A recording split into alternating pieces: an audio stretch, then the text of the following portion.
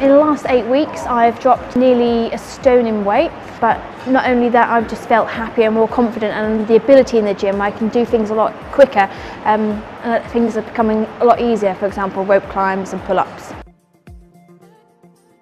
I think people coming to S&P can expect a really supportive environment, not just from the coaches obviously, but from the fellow participants. There's a real community spirit.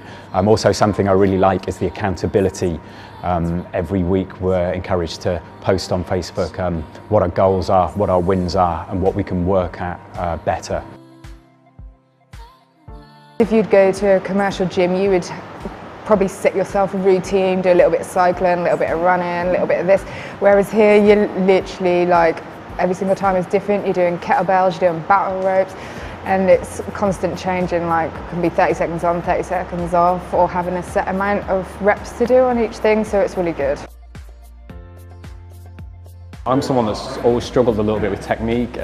Some people it seems to come naturally, and the coaches have been great, just going through with me, going through it a bit more slowly with me sometimes. There's always different ways you can do things as well, so if you don't get it the first time, you can try different things, and that's really helped me improve my technique. The strength programming is much better than I've experienced in kind of my own programming, going to a normal gym. I find it pushes me in targets areas I wouldn't focus myself on, and I get better results. I feel a lot fitter, I feel a lot healthier, you know, taking the stairs as opposed to jumping in the lifts, and you know, the weight loss has been one thing, but I think my whole family have said I'm a happier person.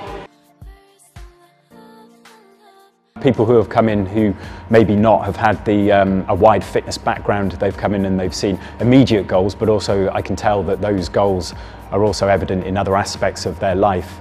It's very much looking not at your performance in the gym as well, but also the other aspects of your life that can support that performance in the gym, so nutrition, rest and general mental well-being.